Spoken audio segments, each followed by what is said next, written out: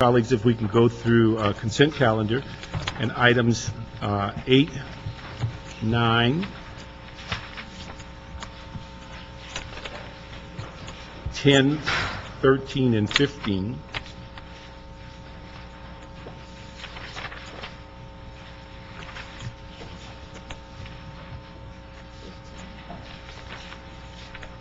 Did you say 10? 10, yes.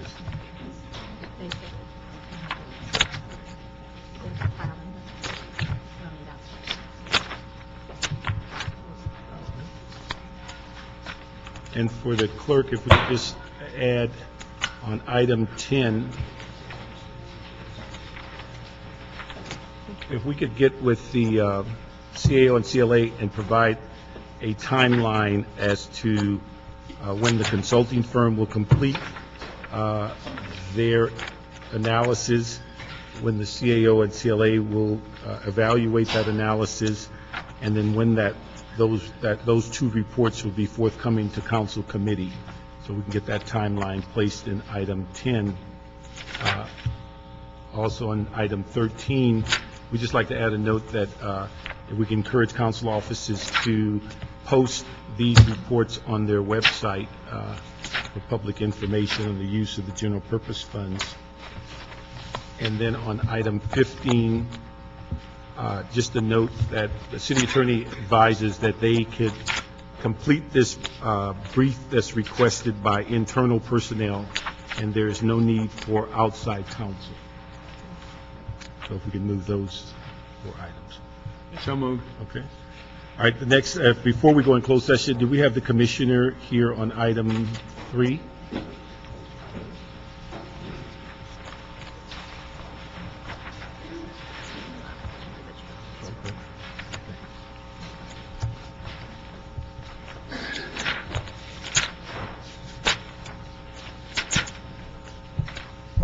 Good afternoon. Mr. Barwell? Bardwell, yes. Yes. Sir, could you just give us an overview? You look like from your resume that you have extensive background in dealing with pensions, a variety of parts of pensions in the city. If you give us a background as to what your qualifications are to sit on the LA City Employee Retirement System. As to relative experience, I would indicate that I was the chief accounting officer for Lacers. After that, I was the cash management officer for the city treasurer's office. I went from there. I was the investment officer for the Fire and Police Pension Fund. Then became the assistant general manager of the retirement system, and later I was the general manager of the retirement system for 8 years. Okay. And then let me ask you, have you reviewed Charter Section 202 regarding potential and conflicts of interest? I have. Okay. Do you see any relevant information in that charter section that may impact your ability to serve? I do not. Okay. And then I'm sure have read the letter from the ethics department, and they've set some criteria that if you're recused, I believe 3 times in a year, that they would have to meet with you regarding some issues of conflict. I'm familiar with that provision. Okay. Very good. And so is there anything else you'd like to share with us about your recommendation by the mayor to become a member of Lacers?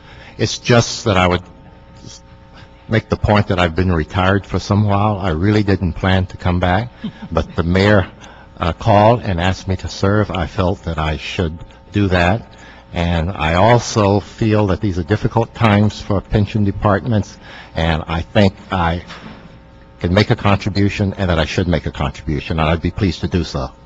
Okay. From your experience, from your prior position, and I may mispronounce this, with the RLACEI. Yes. Does those issues ever come before Lacers?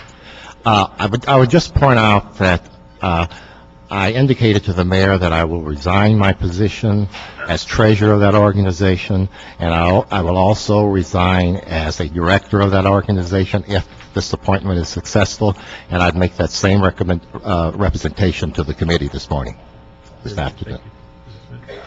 Just as I read over your resume, it looks like you're eminently qualified and the kind of person we need over there.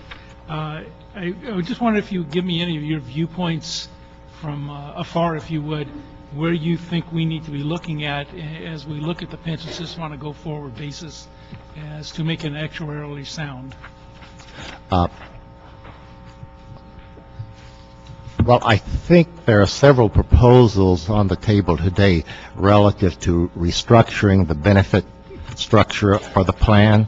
LACERS, as you know, is involved in administering benefit plans. We don't structure plans, but I think the proposals that are on the table are thoughtful ones, and the ones I've seen, most of them would actually reduce the cost to the system. But as a board member of LACERS, I would not be a particular advocate for any one of those proposals, because we would eventually have to administer whatever benefit plan that was established. But we do look to the LACERS board for input, and some of the stuff you actually have to approve, we don't approve. So we would always be looking to have an open mind toward any of these restructuring issues as we go forward, to keep the system sound so that those employees can look forward to a pension system that's sound when they get there.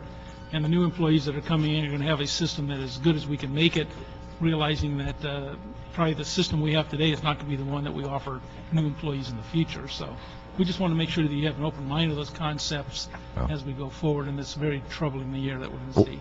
Well, I think what can be effectively done in that respect is a restructuring of the benefits.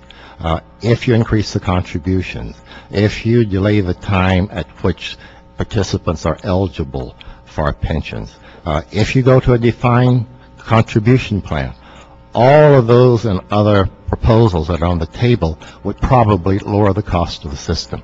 Right. And they're up for discussion, and as you indicate, LACERS would be a resource for those who have to make those decisions, but the actual benefits would probably be determined in the meet and confer process, not by the LACERS board. Some of those and some, but also some of the administration concepts such as smoothing and corridors Yes. and all those issues are issues that you have to decide Yes, on, not yes, us. you do. And I think there's more to be done in that respect, because I think the present system, which demands more from the city, when the city is the least able to pay, is probably not the best way to go, and some sort of a counter-cyclical funding process is something that ought to be looked into. Very good. Excellent. Thank you very much. All right. Just want to welcome your nomination. Your background is the type of background that's needed on this board, and so we look forward to working with you. And please do not hesitate to let this committee or any council member know about anything we should be looking at as we move forward in reforming our pension systems. Thank you. Thank you very much. Thank you. Yeah, I also appreciate the long history you have in these areas here, and I think that brings the kind of wisdom that we need. We are, as you all, everybody knows, the most difficult governmental situation since the Great Depression, and the issues are phenomenally difficult to wade through. So we're looking forward, to your support. I read in the paper this morning that 401ks have bounced back somewhat. Do you have a sense of how that market did bounce back? I know we're at about 10,600. Yeah. Has it changed, this whole business of the pension funds or the retirement funds? Has it had an impact? Well, since the market low in March, we've had something close to a 50% recovery. Yeah. Now, I don't know how that has affected 401ks, but I'm sure it has helped, and helped considerably, but we're still not back to where we were before, as you know. Right. If you lose 50% and then you gain 50%, you're not back to 100, you're back to 75. The mathematics of losses is brutal. And that's sort of where we are. We've had a very good recovery, but starting from the point where we started the loss, we're not back to where we should be. And quite frankly, I think it will be a market recovery that will get us back to where we want to be. Yeah, I agree. And I appreciate your comment that we should put all this stuff on the table and, Yes. and discuss through it. It's not going to be easy, but I Not at all. appreciate you saying that. Not at Thank all. you. Thank you very much, sir. We're going to move your nomination to the council. Do we have that scheduled? Next Tuesday, January 19th. Okay. All right. Thank you very much for All right. serving. Look Thank forward you. to seeing you in council. Colleagues, one item also, item 2, if there are no specific cases that you'd like to discuss in closed session, we can also move that item on consent. And that deals with the routine report on liability.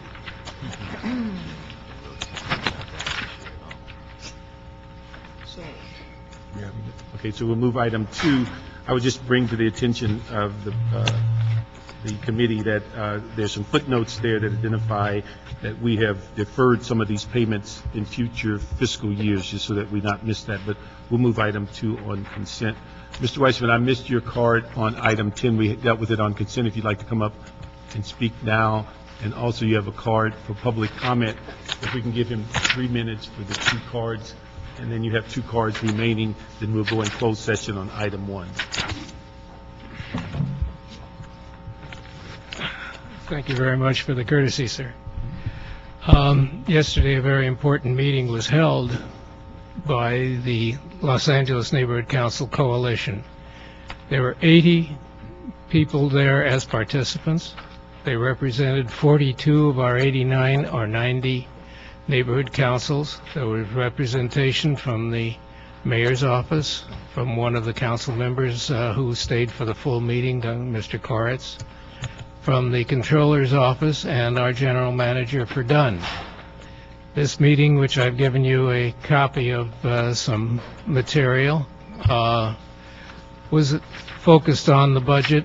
The members present were fully aware of how difficult this budget is, how much the cash flow has been limited, and how severe the future looks to all of us.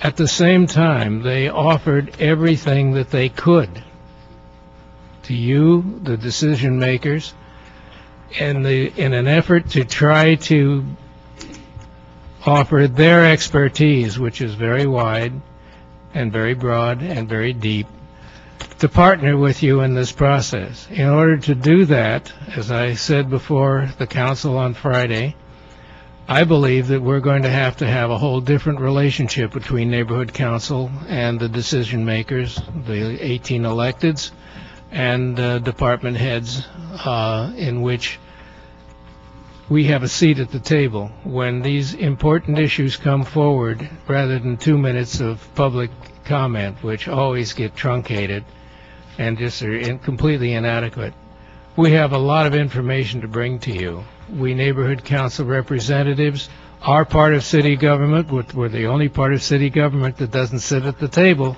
when issues that concern it are brought forward. I would encourage and invite each and every one of you. I'd love to meet with each and every one of you on the budget matters soon. I know many others in our neighborhood council activist group would like to do that as well in order to further this. The challenges before us look very, very bleak, and we're going to have to work very, very hard to do this. Now, with that, I'm going to move to the other issue, which is item number 10, and item number 10 is the possible agreement with the PA Consulting on the ECAF. There has been community impact statements delivered to you, and I've been one of the people who've done that. The ECAF is a very hot issue for Department of Water and Power, but even hotter are the reports that the Huron Company and the PA Company have been promoting and putting forward. May I continue just to one more sentence? Okay. Thank you, sir. Their reports have been faulty, have been too sudden, and have not addressed the real issues. We neighborhood council people, through the DWP MOU and the DWP committee, of which I'm a member, have voiced our opinions, and I am sorry to say our opinions have not been heard. The reason that this is forward is because when the idea of the ECAF changes came forward, I asked you to put a 245 on the table. That was the first Friday in August, and I was amazed that it came forward before I was finished speaking. Thank you for doing that, but I do ask you to deal with the neighborhood council's views when issues like this come forward. I must now say thank you to Mr. Koretz for attending our meeting yesterday. And I can't count, you're quite right. Mr. Roosevelt has a question for you. Yeah, a question for you. Yes, I'm a big believer of neighborhood councils. I've empowered them and I support them. My Thank one you. problem is the definition of a stakeholder. I'm Okay. elected by registered voters, Yep. and I am a vessel for the democracy as we've created in the United States of America. Registered voters participate. In neighborhood councils, they're not necessarily registered voters or even live in that district. Right. I'm offended by that definition. Nothing to do with it. I wasn't on the council. So there's a limited amount of support I give to neighborhood councils within the traditional sense of being part of government. True, there's Brown Act. True, they get some money each year to do things with. And true, they deal with all the issues that exist. But my problem is historic of how some neighborhood councils have certain types on it that are not registered voters or don't live in the district. How do you address that issue, though I respect neighborhood? I'd love to do that here. It's a matter that you and I have discussed before, and I think is an important set of differences between our opinions. The to do it as quickly as I can, the neighborhood councils do not have the responsibility that you do. We have the responsibility to represent everyone in the community, to represent not only those who live in the area, not only those who are registered in the area, but those who may be visiting the area, whether they're visiting legally or illegally. And therefore, the definition, which I am very pleased to have, is, I believe, very appropriate. It means that people who do not live in the area can represent their area. I am one of those people. I've done that in several neighborhood councils. I don't live in West Hills, but I'm on the West Hills board. I've taken an active interest in that area. I've actively tried to help my community in that area, as well as other communities across the city. The idea that you have to live in a community, you have to be a registered voter in the community, I think is inappropriate for neighborhood council stakeholders. Live, work, or own property, or affirm an interest in the community and a factual basis for that affirmation. I had to explain that to the city clerk's office when I went to apply to as candidate for the next year's election in my community. And it took him a little while to take a look and agree that that is the way our law reads right now, but more important, I think that's the way it should be. Thank you. Thank you very much. We have one other public comment, Dr. Williams, before we go to closed session. Dr. Clyde Williams, you had a public comment card?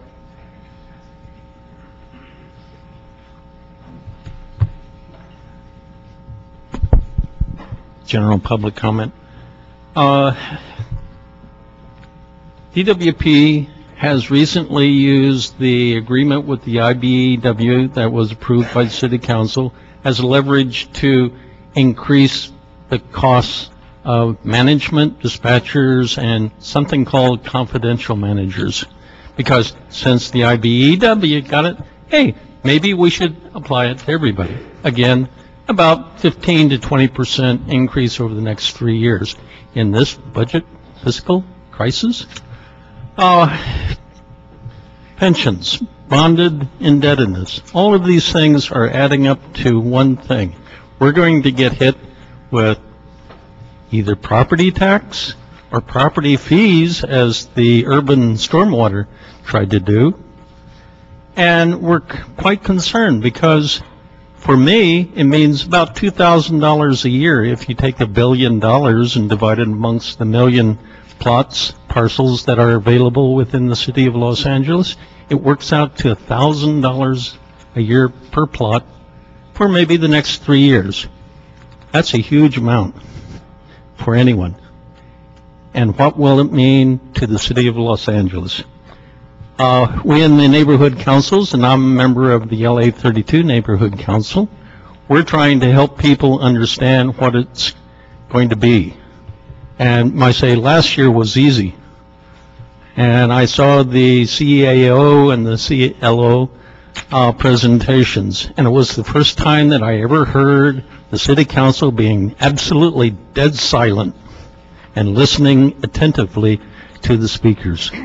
So I would highly recommend that we incorporate the neighborhood councils, anyone that can help in this fiscal crisis. Thank you. Thank you very much.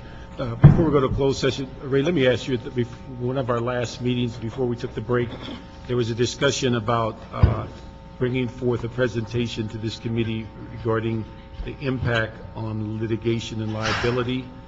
When do you think that would be available, where the city attorney was asked to be a part of it? And also, I think we looked at the top 90% departments during the budget process. I think we're looking to come back in the next 30 days or so. Thank you. We're going to go to closed session for item number 1.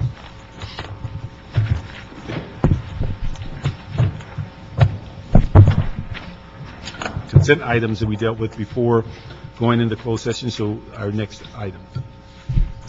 Our next item is item number 4, which is the City Controller's report relative to budgetary cash flow.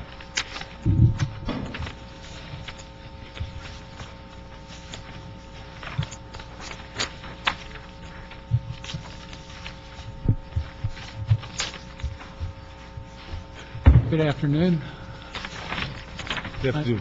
I'm Bill Lamb from the Controller. The Controller is committed to providing updates on a regular basis with respect to the salary account this year.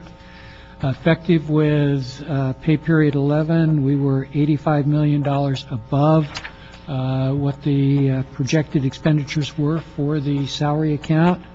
This compares to $49 million through pay period 6. Many of the items that have been adjusted are we're only beginning at this period. Coalition furloughs, 2% to 6% retirement, police and coalition overtime restrictions, as well as the employee retirement incentive program.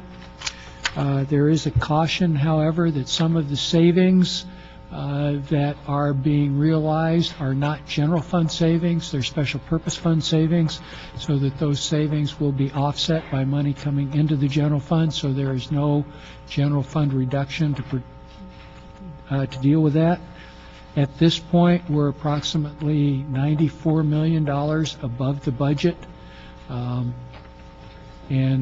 we're starting to look at revenue, look at our cash flow across the board to come up with an idea of where we're going to be at the end of the year and the impact on the reserve fund. Okay. But in your report, you also mentioned that there's other savings that will kick in during the fiscal year. Correct. Any projections of, as they kick in, what we'll realize during the fiscal year? We're trying to deal with that right now. For example, of the 47 people who were off the books in December 7th on the ERIP, 17 of those were from airports and rec and parks, so they don't directly affect the general fund. Of the 30 that remained, probably a third are special purpose funds, so they don't affect the general fund. So that's what we're trying to come up with now, is working with the CAO to come up with a mechanism to identify how much of the savings are true savings to the general fund and how much appear to be savings. Okay. And this may be a question for both the controller and the CAO.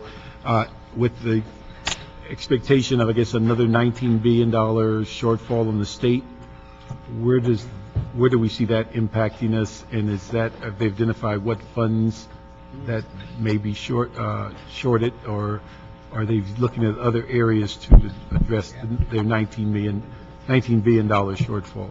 They're looking at a number of areas. I think the biggest area that we're concerned about is basically in the transit funding, basically with our gas tax and Prop 42. The governor had proposed a sort of I don't want to call it a gimmick, but a scheme in the sense that he's reducing the sales tax on fuel and then replacing that with an excise tax that plays into basically how our gas tax and Prop 42 revenues are attributed to us. We're still assessing whether or not we're actually going to lose anything or not. Was that give them more flexibility of the use of the money?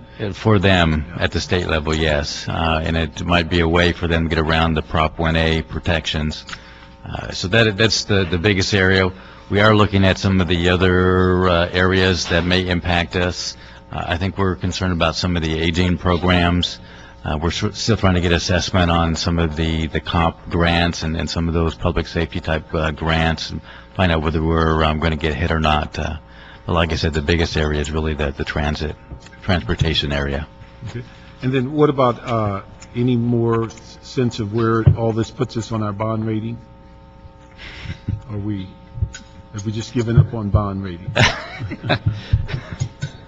Well, let's just say, as we are looking at putting together the next financial status report, looking at where we are this year, looking at our potential reserves, the continued declines in revenues, we don't believe we're going to end the year where we had originally anticipated.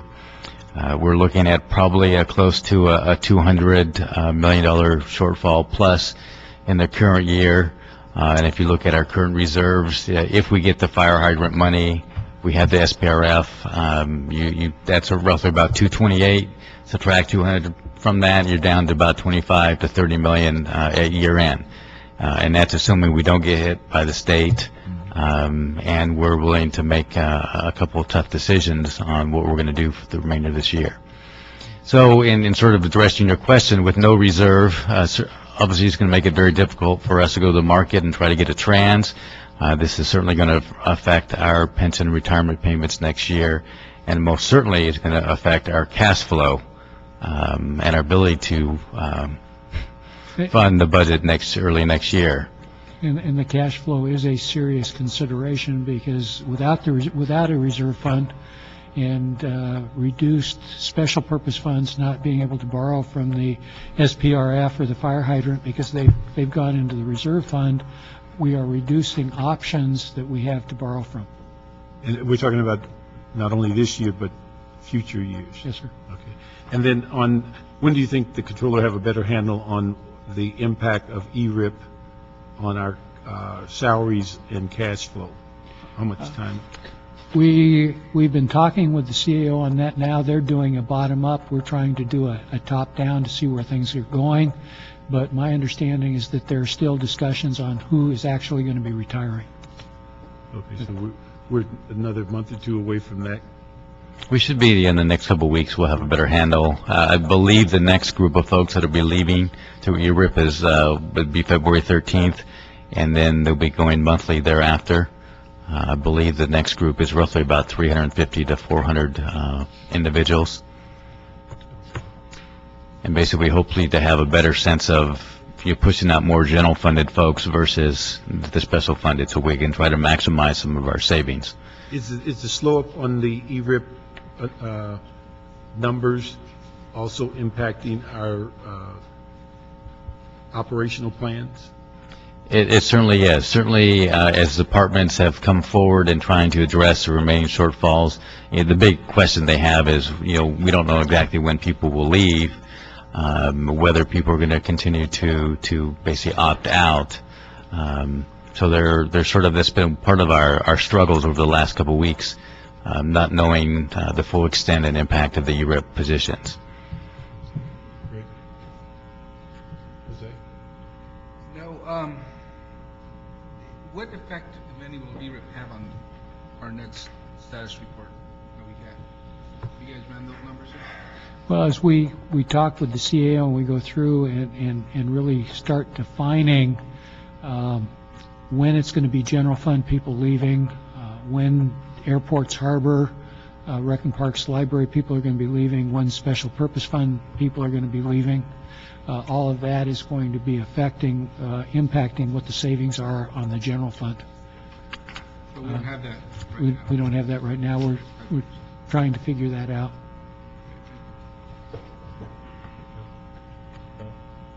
Okay, thank you very much. We'll move that report, note and file.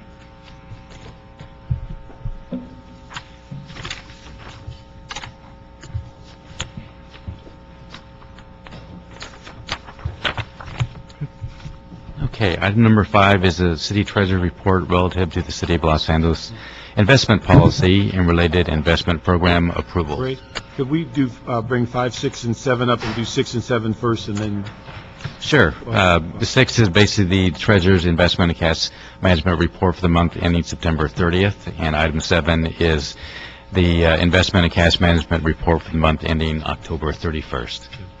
Yes, if you give us an overview on 6 and 7 as to where our cash management, and then we'll get to item 5, which may take a little bit more discussion. Good afternoon, Joya DeFore, City Treasurer. And with me, I have Tom Juarez, who is our Senior Investment Manager. Would like to give you available to address any questions you have about these specific reports, but would like to bring you current on our philosophy and strategy going forward. I think it's important, although the markets have calmed a bit, we don't feel we're out of the woods yet. We are still taking a very, very conservative approach. In fact, in our budget submission, and I will tell you today that because of some of the cash flow issues we just heard the controller report about, the percentage of general fund as part of the general pool has reduced from approximately 16% last year to about 11% this year, which means that we've had to reduce our general fund interest projections by about $7 million. We're hoping that we'll see some recovery in the next few months, and I know one thing we are going to be reinstating is our securities lending program. Now that the markets have settled and we see who some of the counterparties are going to be and that they're stable, this was another way that we can lend our securities in a secured environment for a fee and get some additional revenue. It is not realistic to think that unless there is, I can't even imagine a scenario where we'll be back to our original $19.8 million for the general fund this fiscal year. The economy has been bad. It's affected us. We've done as well as we can, but the reality is the general fund is shrinking, and that's where we get the earnings. I don't know, Tom, do you want to say? Let me just ask you that cycle. You're saying this, the general fund's shrinking, so it's less money to invest, which brings in less interest on the investment. So that's the cycle for the general. That's the cycle. Now the majority of the earnings that we're making are going to non-general fund because the non-general fund participants make up the majority, a vast majority of the pool now. Okay. Now the other issue is there, other than the general fund growing, are there other techniques or tactics we have to somewhat impact that or reverse the trend from that 19 million projected down to 11? Is there any other things we could or should be doing? Well, we are looking at some possible legislative changes. It would not be a quick fix, but it's more longer-term view. Are there some things that we could do legislatively that would give us more latitude to invest in a little longer-term securities? We can do that to a certain extent at the local level by extending the pool from our 5 years that is government mandated to having the city council approve something longer. But these are only little steps that we can take. I don't know if there's anything else that we're doing. No, again, Tom Juarez, Senior Investment Officer. Again, as the Treasurer mentioned, it's a very delicate economy, a delicate atmosphere for investing, and to remain prudent, we've taken the approach where, instead of just going out and trying to boost the yield, if you will, and going after the highest yielding investments, which has just kept us out of the fire to this point anyway, we remain very cautious and keep the ship steady here. But again, as the Treasurer mentioned, other than possibly investing a little further out on the yield curve where there has higher interest rates, there's really not a whole heck of a lot of, more that we can add at this point. Good. Do we have any sense on whether we're going to be on the same track throughout this fiscal year? Did we see anything in the near or distant future that's going to change these trends as relates to the investment portfolio? Based on what I just heard about challenges with the revenues coming in, I don't see any improvement this fiscal year.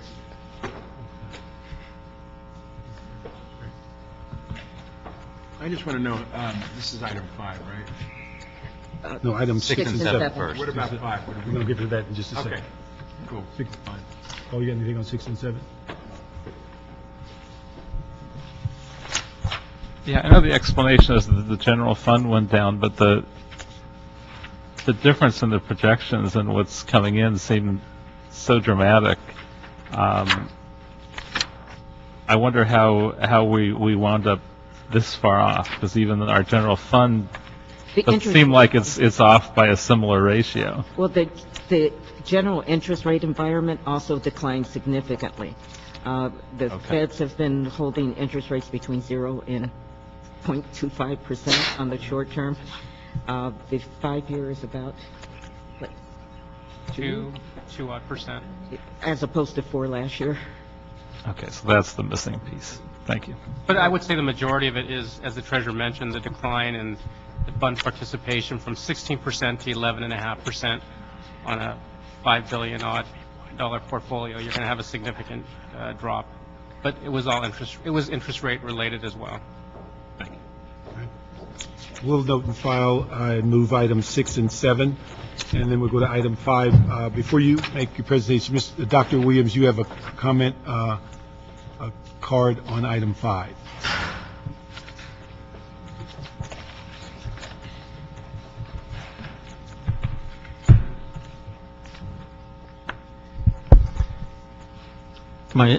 Clyde Williams, El Sereno, Northeast LA. I'm quite concerned regarding the bond ratings and what's going to happen for the upcoming bonds, because this should be an investment policy. I tried to go through some of the information available, but it's a question as to can we keep AA ratings in the future with the given deficit? And it's not just California or LA, it's also in Texas and Louisiana. They're having the same problem. The bond ratings are going to go down because there's just not enough revenue. DWP has emphasized that they need a substantial increase in their ECAF just to maintain the bond ratings at AA.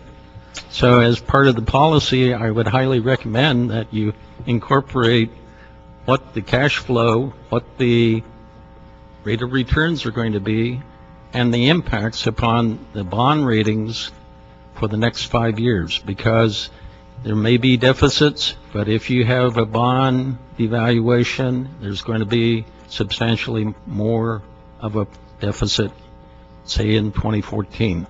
Thank you. Thank you. Okay, Joey, if you can start on your presentation on number 5. The thing that I asked you as you go through it, I couldn't figure out when reading it what we were trying to solve and what fell apart. And so if you can kind of incorporate in your conversation what we are confronted with, what's the failure of the current system, and what we're trying to solve with these recommendations. Good afternoon again. There's nothing that has failed. Typically, the investment policy would come on an annual basis to City Council. We had submitted a draft policy in 2006 that we couldn't get scheduled for committee. Looking at the environment, there have been enough changes in the state code that I thought it prudent to update the policy, 1. And 2, there was something that I thought that was in concept a good idea, but I thought the execution could be better, and that was the concept of the Investment Advisory Committee. Now, the committee came about in 1986 as a result of a study commissioned by the City Council by Deloitte Haskins and Sells, and now Deloitte, when there were some issues with Far East Bank and an investment with Far East Bank when former Mayor Bradley sat on its board. The challenge with what was recommended is that the Investment Advisory Committee consisted of people by virtue of their title, not by virtue of their background or experience to be an Investment Advisory Committee. So that's the one basic thing I'm trying to correct today. I would like to reinstate the Investment Advisory Committee with the criteria that are outlined in the report, so people who would have background. And it's not so much for today, but it's building the infrastructure for the city's future. Right now, we have very, very experienced investment officers, and I think because of the economy, we may have them at least for a year or 2 more, but when the economy turns around, and with our compensation structure, I'm not assured that we could get the same quality experience in investment officers. So by having an investment advisory committee that consists of experts to advise the treasurer and the city on investments, I just thought it would be prudent. Okay. But let me ask you, is the current IAC functional? Is it currently meeting? It hasn't met since 2005. It was at that time the city auditor had a management audit, and it was found to be a Brown Act kind of committee. And for the years from 1986 until 2005, it had met pretty much on a quarterly basis, as far as I could determine, well, a monthly or quarterly basis. The other challenge was that the committee by name was the CAO, it was the controller, that level, and the committee, generally the attendees would be a lower level analyst type. And again, people who were not really versed in investments, to the extent I can remember one of my first meetings at the city, I had to explain the difference between a bond and equity or a stock. So it hasn't met for a while. I think we should meet. I think it would just provide some additional transparency. I think it would be a good time to see who out there may want to volunteer to be on this kind of committee, and frankly allow city council to have someone other than me to bounce ideas off of. But one of the things I was wondering in reviewing your report, the committee that you're proposing, you could do that on your own as far as advice? Well, if I can make an amendment from let me just finish. You can do that without disposing of the current IAC, okay. You could do that on your own by creating an environment where people can come forward to assist you and giving you advice. And if something is non-functional in the IAC, then I think it would be something where the council can figure out how to make that more functional. Let me just say my concern, and I gave it the 3-read test, and when I didn't understand it at the third time, I went to item 6. But the dilemma is I couldn't figure out what we were trying to solve, and the concern I have is on any of these matters, that if the CAO and CLA aren't involved, I just have a concern that we put that responsibility on them as oversight, and if they're not involved, or we are now going in the direction without their participation, I just have a little concern as to the continuity and things that we're asking them to do, almost everything else financial, but they're not playing a role in this. And so, okay, and if I may address your concern. First, I made a distinction between oversight and advisory because of the fiduciary responsibility of the state code through the city council and your delegation to me. That was one of the challenges that I had when I first came to the city. The then IAC thought that it had the power to direct the city treasurer on doing investments, and that just legally is not, that's not reality. No problem, and the ad hoc committees, I had thought to keep the ad hoc committees, which could meet on an as-needed basis, the members of the current stated IAC. And then that way, if they're ad hoc committees, we don't have all the notice requirements. If we have to get together quickly, we can do so and talk about the finances. No problem with if that would be your choice to have CLA and CAO as members. I would probably request that they be ex officio, so they are members of the committee, but just unless they have investment experience, it becomes difficult. Okay. Let me ask you, what was the RFP that you wanted to go out on and get, what, an investment expert? Well, we already have the investment expert on board, and that was an RFP that went out. I think they're in their third and final year now. That's okay. Candler Asset Management, which is the contracted investment advisor.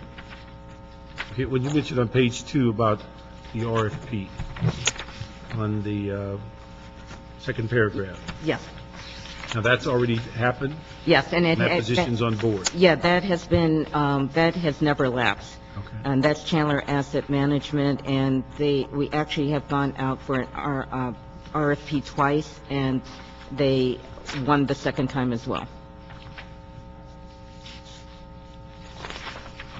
So you're saying the way the original IAC was constructed, or the way they operated when you came on board, that the direction that they were providing on input on basically investments, what, violated the charter or? Violated state code. The state code. Because it can be advisory, and advisory means, you get all the input, but then as the fiduciary and the person to whom the city council has delegated investment authority, I have to be accountable and make the final decision. I can't say, someone told me to make this decision that perhaps violates the state code. And it all goes to the prudent investor standard that is in the state code. Okay. And when you list these 5 criteria for selection, does the person have to meet all of these or a portion? No, one or more. One or more. Okay. And these are, the first 5 are currently with county treasurers. That's the law, and I just thought it's some basic objective criteria that's already in the state code. I added the last 2 because our portfolio is so big, and then so someone who actually has hands-on managed a portfolio or who's been an advisor to a portfolio of a significant size. Okay. And then explain to me on the security lending program, what are the changes and what are the issues there? There are really no changes there. It's been approved by this council since the early 90s. I put a hold on it when we had the disruption in the market, when we had a lot of the investment companies who otherwise would have purchased or been participants in this program. They were going out of business. I couldn't validate, what their rating was. Now we've had some more stability. We can work actually with the bank to limit the number of counterparties or people on the other side of the transaction. The bank actually holds our securities, so these other companies never have access and never can take our securities. It's held with a third-party safekeeper. Okay, so that stands pat. Yeah. I think in the policy is a requirement of what charter that you publish a policies for investment? The charter. It used to be a state code, but that sunset when the state mandate went by the wayside and the state didn't want to pay us anymore. So that requirement is now sunset at the state code, but it still remains in our charter.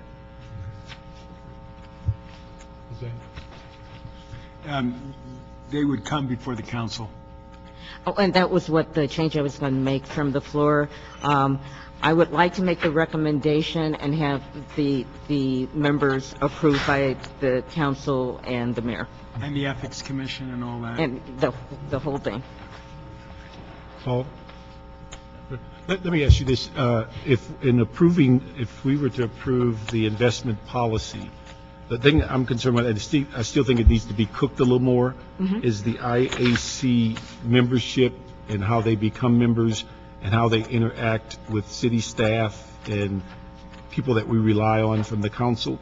And so what I would like to recommend is that we approve the policy as you propose it, the investment policy, that we also approve the city security lending program, but that we ask you and the CAO-CLA to address recommendations 2 and 3 and come back with something more fleshed out as it relates to the membership, how they come about, what the working relationship is, what their responsibilities are, and how the council has a role. And certainly, I'd like to see some placement of the CAO-CLA as a party to this. Now, on your recommendations, people like the Department of Finance, the controller are no longer a player in this. And not necessarily. If, for instance, I know that the director of the Office of Finance has some of these qualifications. I know, but I'm saying, but there's no guarantee that. Correct. By position they're there now. Correct. So by these qualifications, they may or may not be. Correct. So I think we need some assessment from the CAO-CLA. If we create this, then how do we make sure that we're not losing our internal expertise? And if it's done by selection, not by position, they could very much not be a party to this. And so I think those are the things I'd like to see fleshed out, as I just don't have a comfort level right now as to looking at recommendation 2 and 3, but certainly I think we should approve your policy and also the city's security lending program, and ask if the CEO, what timing would we need to flush out this whole issue 2 and 3? It should be probably about 30 days. I mean, I'll get with CLA as well. I think we need to make some changes to the structure as it currently is, and hopefully, I don't think it'll take us that long. I'd have to sit down with CLA, see where they are. I think on the structure by position, I would not like us to get moving, all of a sudden somebody raised their hand from the controller's office saying, I got eliminated unnecessarily. So I think we need to work all that out so there's some agreement of those who have been on the committee before, if they're not going to be selected by criteria, that we know all that ahead of time. Council member, if I could add, if it is by position, it needs to be the position. Well, I think that's something you guys could work out in the discussion, because I think most of that stuff starts off that way, and then it ends up, like you said, with people that are substitutes. But again, I can understand your concern about having expertise in those areas, and I think that's important. And even if the person, I think, that is in position may not have it, there may be somebody more credible inside the department that has that expertise. But I think we need to work all those details out. Yeah, it's a valid point. Also requested from Piper Tech, because that's how old this, it was actually typed on a typewriter. Is it sit down? The actual council action that created this, there were some other things that perhaps at the same time we can clean up. Oh, yeah. I think that's the whole purpose. Yeah. We can look at that, and like I said, we'd move the investment policy, and we'd move the city security lending program to council for approval, and we ask that in 30 days that the CAO, CLA, and the treasurer come back and address items 2 and 3, and also looking at prior CF numbers and such that may need to be cleared up. Yeah, we can get that cleared. Now, I actually want to raise one point on the investment policy that we'd like to work out with the controller, and that's E, and it has to do with credit requirements, maximum securities, maximum concentrations. It has to do with the reserve funds. Now, where are you referencing? This is page 9.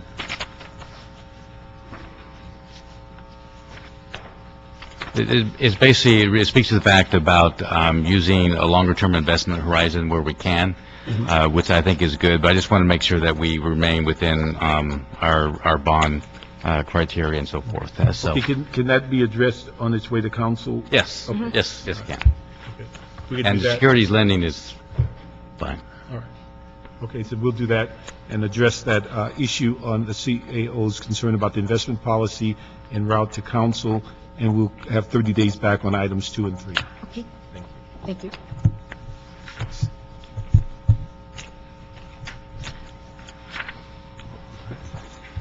Yeah, 11.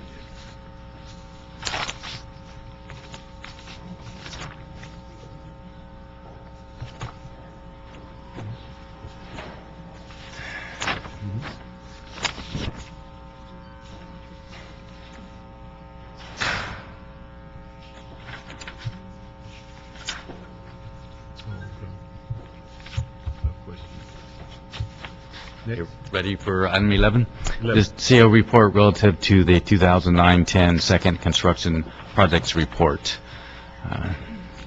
The Information Technology and Government Affairs Committee on December 15th recommended approval. Alma Gibson is here from our office. Hello, good afternoon. Yes, Alma Gibson with the CAO's office. Our office is recommending or submitting to you again the second construction projects report for this fiscal year. And it basically consists of various funding adjustments related to the city's construction projects that are necessary in order to keep these projects on track. These financial adjustments are primarily reimbursements from special funds, that is, general obligation funds, MICLA financings, and Quimby funds, for example. Of the $22.6 million that's recommending and funded in transfers and appropriations, in this report, approximately $11 million is for the estimated staff cost reimbursements for this fiscal year. This consists of approximately $8 million for direct costs, which will be reimbursements to the city's departments, as well as $3 million for indirect costs, which will consist of a reimbursement to the general fund. Again, this is for staff costs for the Public and Police Administration Building, for example, for the Prop F Fire and Animal Facilities Program, for the Prop G Seismic Program, for the Prop Q Citywide Public Safety Program, and for Prop DD Library Bond Program. Now, these positions for these programs have been authorized by resolution, and funding is for services provided by city staff, which includes program management, project control, which is monitoring of expenditures, property acquisition, including relocation assistance, and specialized support, which includes ITA services. In addition, this report recommends approximately $9.8 million in transfers and appropriations within various cities' funds. And this is, for example, of this amount, $5.9 million is for the reprogramming of residual funding from various recreation and parks projects to be set aside to address shortfalls. And then finally, about $1.7 million is recommended for appropriations to GSD to perform construction work on various projects, and they're related to police station projects, fire station projects, street services yards, as well as recreation and park projects and CRA projects. We have representatives here for lots of these projects if you have any additional questions. Let me just ask, starting off, in the financial impact, when we say this, these transfers have no additional impact on the general fund, what are the short and long-term impacts currently on the general fund? In other words, we're not going to... I know you're not going to ask for more. What I want to find out is... We're not going to ask for more, exactly. Okay, what's in the program that we're currently asking? How many dollars are current? Because sometimes when we read the CAO's reports, it says it doesn't have a general fund impact, and then it goes on and says, but we have 15 people that were in the budget, and you say, well, it doesn't have an additional impact. What is the impact on the general fund absent, as you state here, no additional? What is the current impact on the general fund? For all these projects? Yes. I don't have that information. The impact but these are positions that are funded during the fiscal year. Right. Okay. And this is, again, reimbursements that are going to be coming from special funds. They're reimbursing to the general fund. Exactly. To general fund department budgets, as well as, But all $22 million isn't... No, it's only $11 million that's being reimbursed from the special funds to the general fund. Okay. So we don't know... The budget for this year, for 2009-10, has included that amount as the related cost reimbursement revenue. If the report is not approved, then we would be out of balance with the programmed revenue for this year in terms of the staff reimbursements. Okay, but the thing is, these are reimbursements. But again, do we know what the impact of the general fund is totally by these 20-some projects or whatever? No, what the fiscal impact is reporting on is the staff reimbursements. That's the $11 million. Because what I'm concerned about, as we keep hearing the stories about the general fund and the impact and the loss of revenue, that it's one thing that they're being reimbursed. The other side of the coin is, do any of these projects need to continue if we have a shortfall? I know you don't like to hear me say that, but the issue is with general fund, which we're trying to recoup, do all of these projects need to move forward with an impact on the general fund? Yeah, we'd have to look at that. I believe you're talking about operation and maintenance funding for new facilities once they're completed. Yeah. And I think that's a big issue, because we don't want a situation like the jail. You build it and you can't fill it, things of that nature. I mean, so the general fund is where we're bleeding from, and we're just trying to get an idea. Do all these things need to be moving forward?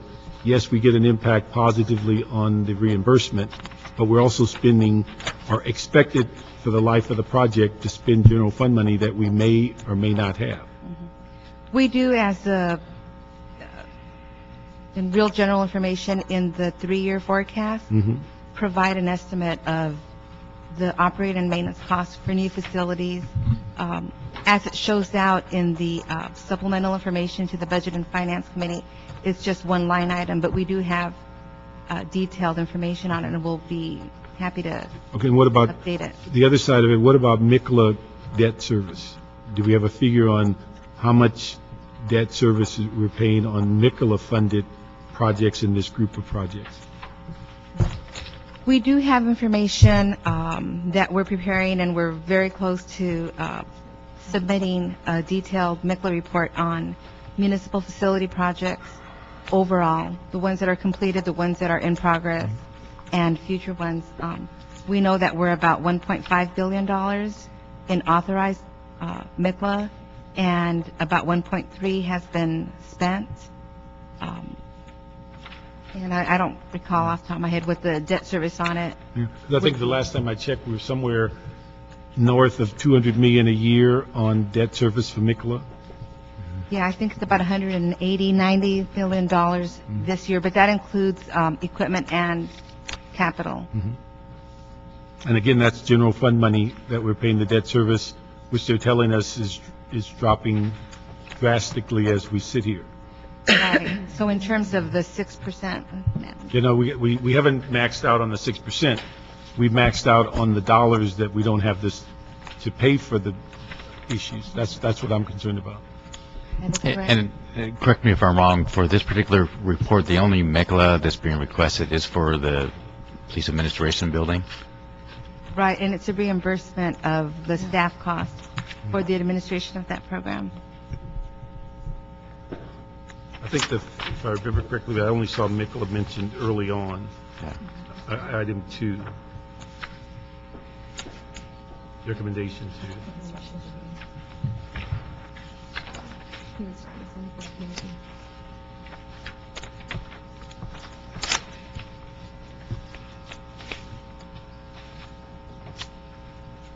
Okay. So overall, we have right now 29 active MICLA projects. This report would provide financial recommendations for those projects that need a financial adjustment where GSD is doing work and we need to reimburse them, or where we're reimbursing staff costs. These monthly and sometimes quarterly construction projects report don't discuss the entire inventory of projects. I think if this not this report or the last one, we had a discussion in Personnel Committee about some of these projects over time do not diminish in size as it relates to personnel, even though the project may hit 3/4 finished or 2/3 finished, we're still running with the same number of people that we had when we initiated it. And that was another concern as to whether we are paying for positions well beyond the timeline of when they should be reducing their overall numbers as the project comes to a conclusion. And so that's another issue that I'm concerned with. Kurt, do you have anything? Yeah, I do. Good afternoon. You have, and we've gone through this pretty close in my office here. I'm okay with certain parts, but not with others. And let me ask you a couple of quick questions. I'm from CD 11. Okay, page 2 of attachment 4. You have Palms Rec Center, 9,000. It said it was leftover. Leftover for what? And then the Penmar Park, it's 25,000. And we could use money in Penmar Park. I go by it every day. It needs all the help it can get. Then you got 16,000 from Stoner Rec Center. It's another one that I'm in the middle of, and we're actually going to go forward with a skateboard park there. The Venice Pool is okay, the amount there. But the big last one is the Mar Vista Gardens Child Care Center. We have a huge issue in Mar Vista at the place, and I want to reprogram that money for a teen center. So I'm just wondering with these projects, if you and I could get back on it or break it down or answer me right now some of the questions that I've just asked. Okay. You start with the big one, which is the Mar Vista Garden money, which is $417,000. Bernice Hollins, Office of the CEO. If I could provide an overview first of our process for identifying these funds. We work collaboratively both with the Department of Recreation and Parks and Bureau of Engineering to identify projects that were reflected in these appropriations that had already been accomplished, either with these funds or by other funding sources. These projects were identified as, these funds were identified as no longer necessary for the original purpose for which these monies were appropriated. That means that there may be additional work required at the site, but it was not part of the original project scope. With respect to Mar Vista Child Care Center, we were just advised that you're looking to reprogram those funds for Teen Center. That is something that we can work with your office to look at addressing, and we would not be opposed to not approving that transfer at this time.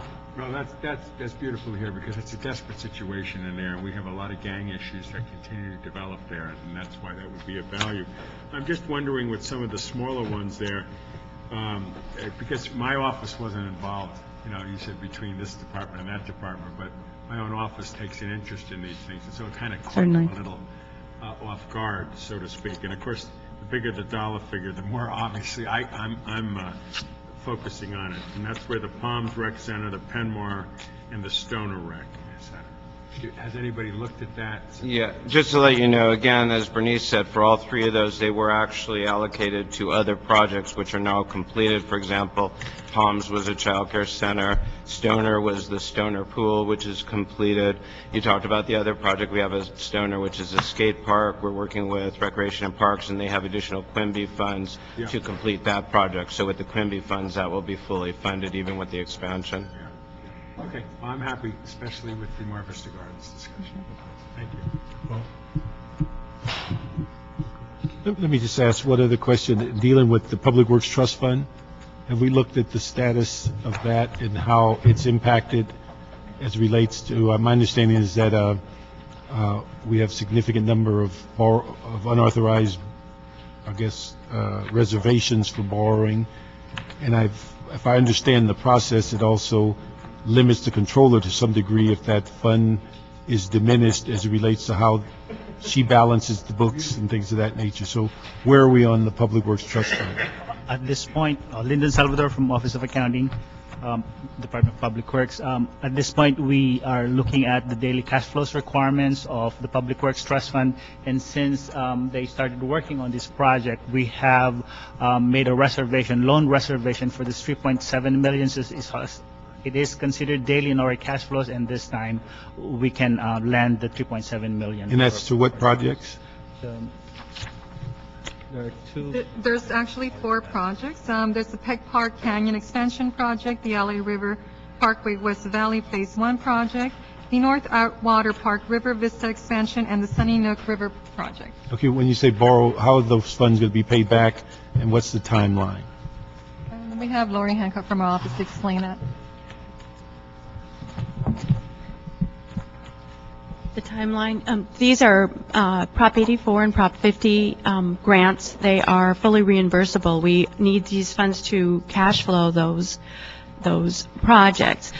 They have, because there are 4 different projects, we are asking that a revolving account be established to cash flow them, and the last project should be completed in 2012. Okay, but now, because the controller uses those funds on an annual basis, how quickly can those proposition funds get back into the account so that we're not depleting that flexibility that they use for cash flow for the city's budget? We're asking for $3.7 million. In actuality, the projects and the dollars, actually the projects go beyond that, but this would be cash flowing $7.2 million in state grants. So we would need for this to be revolving so that once we get a contractor's bill, it would be submitted to the state, and those funds would then come back to the revolving cash flow. We can look at the projects that are completing as they complete to pull them out and return some of these funds, but we would need to keep at least $1 million in that account through 2012. Through 2012? Mm-hmm. Okay. All right. Let me just ask on the CAO, on the issue here, and this is something that we've dealt with before, and looking at our general fund concerns, is that we really need to find out how much general fund dollars are captured in these projects.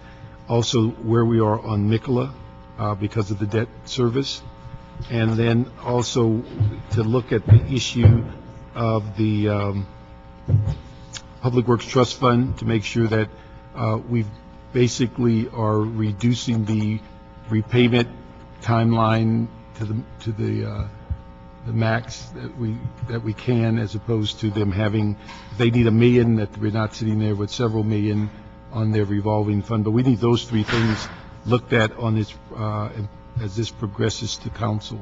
So we're fully aware of the impact overall in the general fund.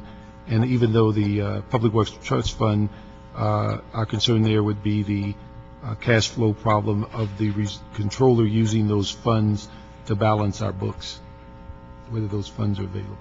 Okay. All right. So we'll move that item with those three requests as it comes to council. Yeah, and the amending of the 417 for the Mar Vista Gardens for a teen center. That will reflect that they're doing that. Thank you.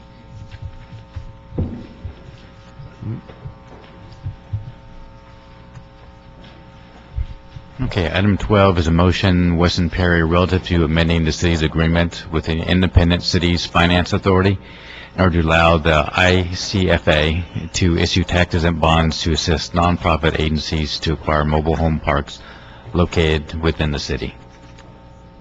We have staff on this item. But he looks familiar. My name is Michael Karsh. I'm with Ken Spiker and Associates.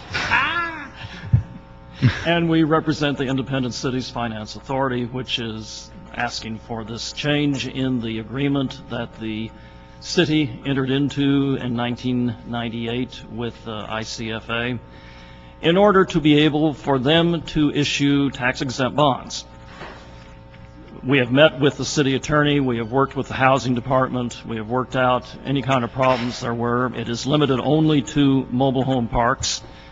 All of the loans that the finance authority would authorize for people seeking to buy out the parks, all of that would have to retain the mobile home parks as residential property for the people in those parks. It would maintain the standards within the park, and they would also guarantee that the existing tenants would not be kicked out. They would follow prevailing wage on any kind of construction projects that might be involved. And they have a fairly well-established program throughout California of making these loans, but they have not been able to issue them in the city of LA because of the way that the document was written in 1998. The proposal, the revision to that agreement is before you, and we would hope that the committee and the council would vote approval of that. If you have any questions. Let me ask you, in 98, what was the reason that it was omitted? Was there a rationale or just an oversight or what? Well, I don't know. It was clearly, it was supposed to allow for tax-exempt bonds. There was some change made apparently, well, since I presented it to committee at the time, I remember what that was, and there was no dispute at all. But apparently a change was made. So when the Finance Authority began looking at, when their bond council began looking at what they could. It was changed, that it was in the original proposal that you could sell bonds for the trailer parks, but it was changed in a process. Okay. Yes, in the city process. Yes, and they would not allow any tax-exempt bonds to be issued in the city of LA for projects in the city of LA by the Finance Authority. That's what is before you, is to make clear that they can do that. But it's limited to mobile home parks. What's if any, liability to the city? There is no liability to the city. In the bonds from ICFA, they say that the Series A bonds are special limited obligations, and they are not a debt, not a pledge of the full faith and credit of the state of California or any of its political subdivisions. Neither are they liable on the Series A bonds, nor are the Series A bonds payable out of any funds or properties other than the pledged revenues and the issuance of the bonds are based on. So the city has no liability. Also, Yes. the city, that doesn't impact anything as it relates to their debt, That's or their correct. rating, or anything else. That's correct. So this If is you're- a nonprofit working directly with Yes. this association, and the funds they retrieve from the sale of those bonds are used for that specific purpose. That's correct. Okay, so if they default, it's between It's between the owner and the Finance Authority. And they always will conform on the mobile home parks that they do support to whatever local regulations there are. So if there's a local regulation to keep the low-income tenants in the park, then that shall be followed. Okay, so that's something that's part of what, an MOU or? Yes, it is. And any issuance would have to be approved by the Housing Department. That would have a TEFRA hearing. And it's a fairly open process. I can't think of anything that would be objectionable to it. Any other questions? And there are 62 mobile home parks in the city, so there's some hope for that. Yeah, I have a couple in my district. Yes, you do. What's your take on that? I think they're good for your for at least an effort to be made on those two parks. Your two are on Pacific Coast Highway. Yeah. Very expensive area. There is some temptation to sell and to redevelop. If we did have a nonprofit owner who could go into that, that person would still be bound by whatever rent control and tenant protection that the city currently has. Great, thank you. Paul? Okay, we'll move that item and concur with the HCED report. Okay. Thank you. Thank you.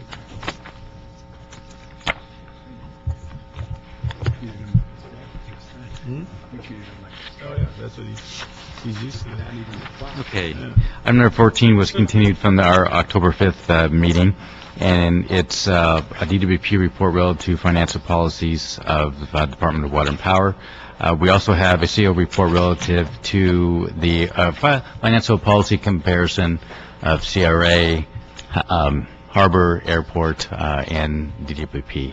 I was just wondering, Greg, this is a 2008 summer study that's here. Good. We're still on schedule. So we still deliver. Let me ask Dr. Williams to come up before the staff makes their presentation, and you have a card. Dr. Williams still here? No, sit down. I think he's gone. So he's gone. Okay. Why don't you start the presentation? Todd Bowie with the City Administrator Office. Before you is a compilation of the city's, the proprietaries, and the CRA's financial policies.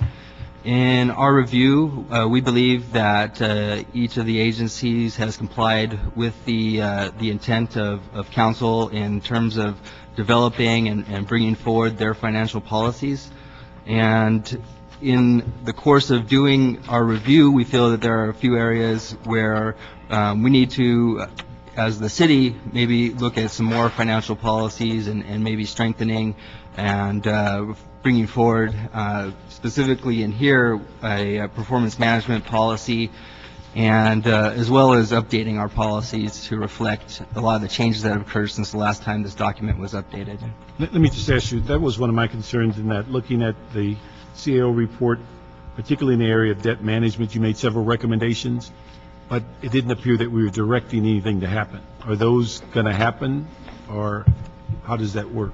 They were included, I believe, as suggestions more than recommendations. But I think also Natalie could probably speak to that a little bit. If I may, actually, this report was geared more as a sort of a status comparison of existing policies.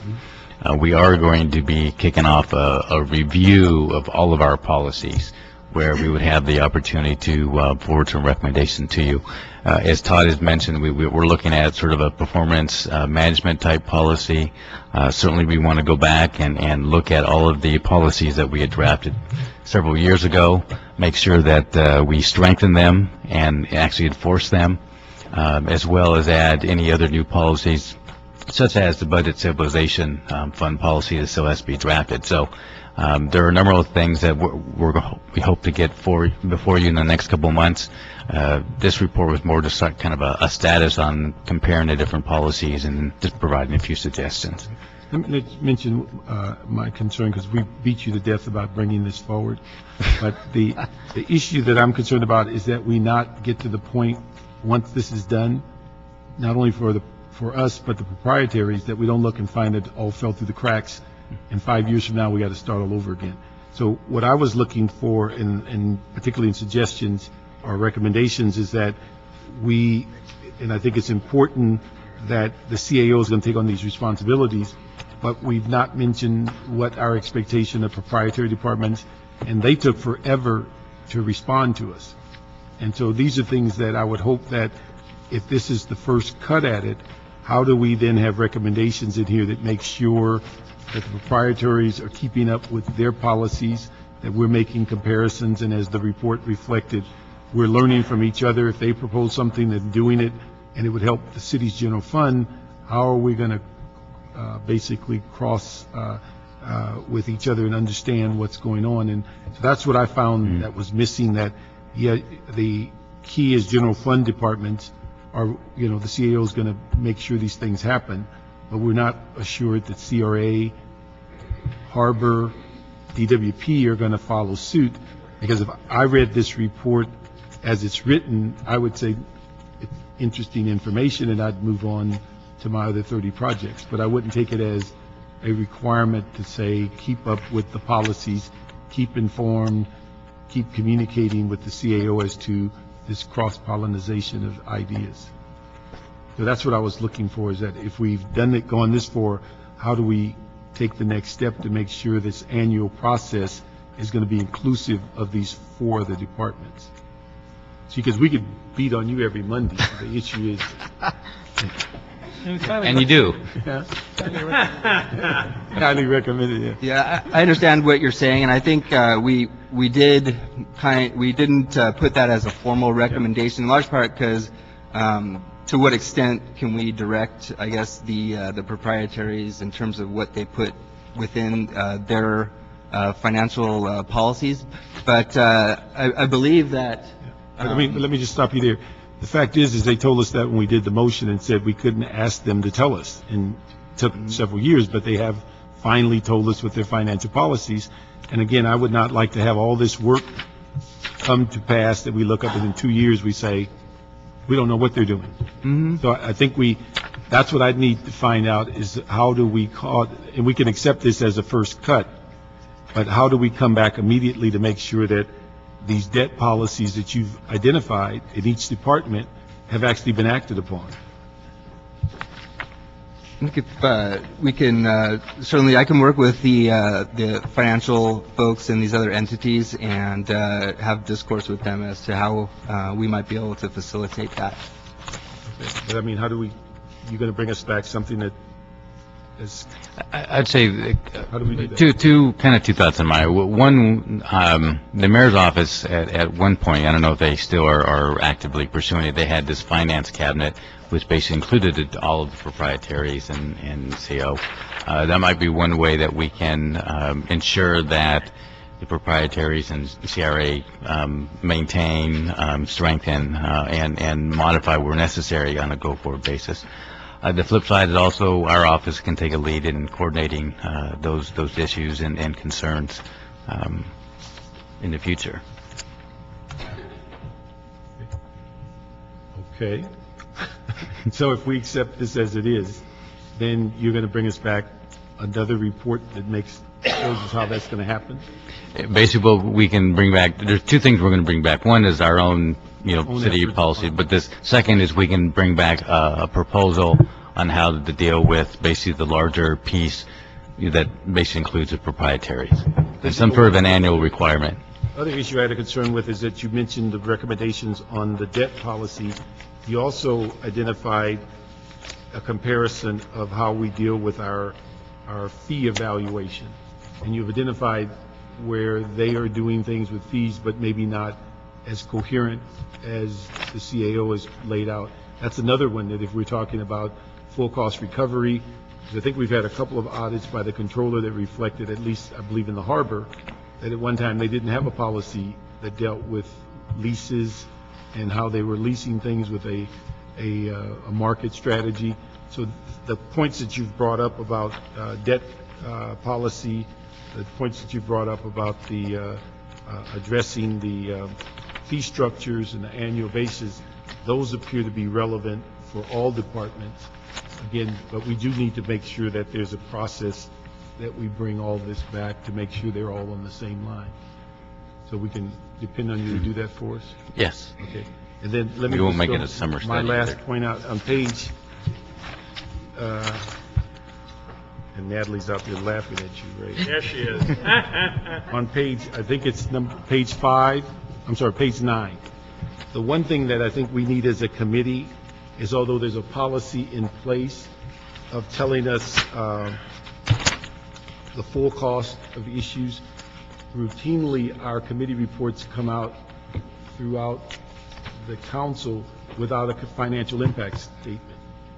And that appears to be something that we need to go back to, not only, as we talked about, motions including where financial resources are coming from, but the financial impact statement would tell us not only the cost of this item, but what's the cost over the long term.